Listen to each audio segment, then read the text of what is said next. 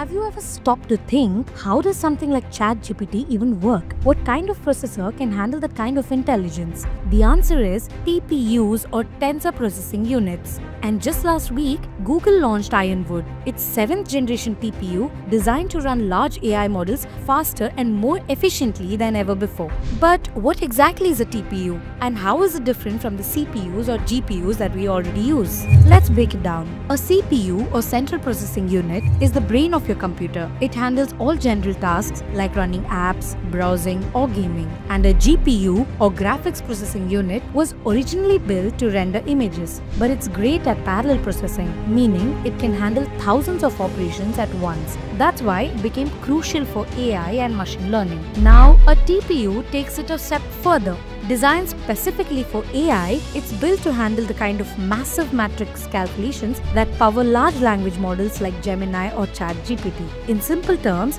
CPUs are versatile, GPUs are fast, but TPUs are purpose-built for AI. And with Ironwood, Google says it can train AI models up to 4 times faster than before, and that too using less energy. AI chips aren't just getting smarter, they're defining how machines learn.